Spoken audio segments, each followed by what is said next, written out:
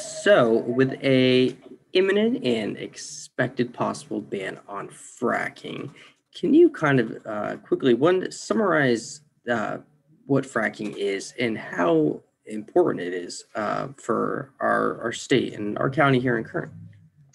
Thank you, Alex. And of course, as we know, this governor has not been shy on his intentions to phase out oil and gas industry.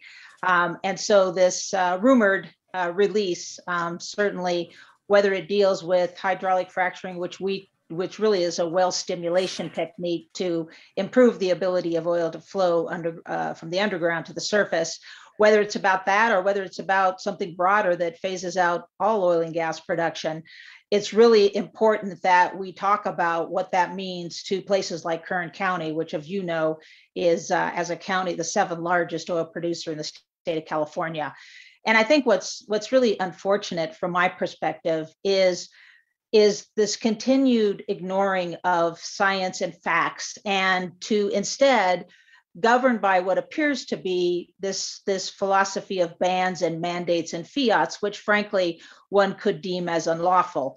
And so we're hoping whatever approach is taken, whatever we hear is taken, we hope it's not an approach that's short-sighted and that frankly disincentivizes the investment in clean technology for us to decarbonize the products that we know all California and communities need. And so, banning any kind of oil production, whether it's well stimulation, which is about 20% of California's production, or whether it's more than that.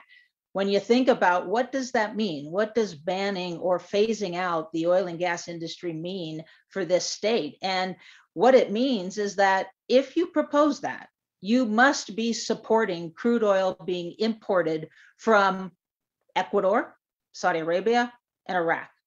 And you must also be saying you're for putting it on marine tankers going over sensitive waterways into the Port of LA and Long Beach in the Bay Area, which are already congested.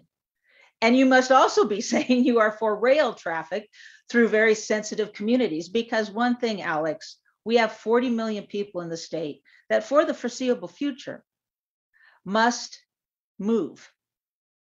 Light duty cars, medium duty cars, trucks, and every kind of mobility we have is dependent on crude oil being turned into gasoline, diesel, and jet fuel. And that's for the foreseeable future. So we're not, as you know, as an industry in any way opposed to the transition. We understand where we are going, not only in the state and the nation, and we're part of that. We're all over it. But I don't understand, what I don't understand is any kind of, and again, we haven't seen it. We're going to see it probably today. But what I don't understand is how do you support climate change? How does the governor support climate change and take an action that every result is increasing greenhouse gas emissions by marine tankers, rail, what have you, versus producing it under the strictest environmental standards in the state of California, losing jobs and revenue during an economic recovery, and just having this kind of an impact to the families and workers throughout the state of California when we need it the most. That I'm troubled by. I'm quite troubled by. So again, Alex, we don't know what it's going to say, but I do know that we better have a process where, frankly, we can talk through whatever this looks like and not have it through some kind of an executive order or a press release or what have you, because I think if we're going to solve any of this, right, we've all got to come to the table and do it together, because why? There's just too much at stake. Like everything depends on how we do this. And so we'll see. I hope I'll be able to talk to you, Alex, even more after it comes out, because then we'll have the details of what it really says. And then we can talk in more about what that means. Absolutely. And just recently there was the ban on fracking that was struck down by lawmakers. So why is it that this could just completely move forward this week? You hit the point, Alex, exactly. So SB 467 was a democratic process in the legislature, and the result was that they didn't move forward with it for all of the reasons I just explained. And so as a result, that didn't fit into what the governor has promised in this area. And so that's why we believe he is taking this action.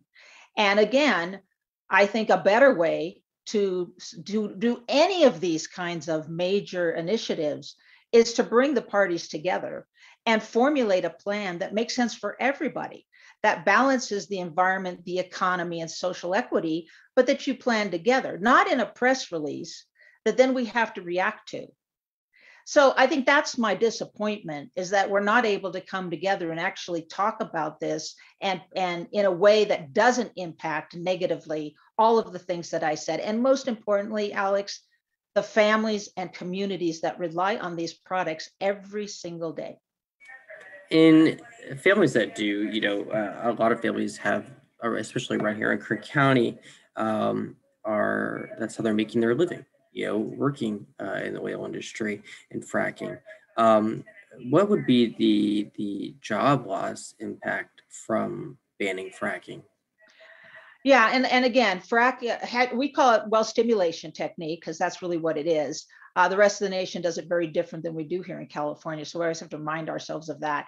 But that being said, we're talking, thousands and thousands of jobs, up to 50,000 jobs that are dependent on just this, and even more so, 150,000 if it were to go beyond well stimulation, which we don't know. We'll see what they're going to propose, but it is a huge amount of impact on, as you know, as well-paying jobs. What we pay in this industry are far above the average of the state of California. And so families depend on that. These are not just jobs, they're careers, right? These are careers, and they're good careers, and they're safe careers. And SB4, as you know, which was passed in 2013, made sure all of this was safe, right? We put all those provisions in place and we're complying with all of them. And so that's why we'll see what comes out.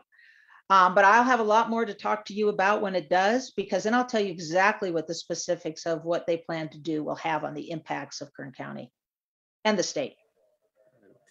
And how sure are we that this is going to happen today? I know there was talk of it happening yesterday, but I guess what makes a lot of people so sure that it's happening today? I don't think we're ever sure, right? I mean, it's politics. So who knows if it will or won't? I mean, you saw the two stories that came out yesterday suggesting there would be something.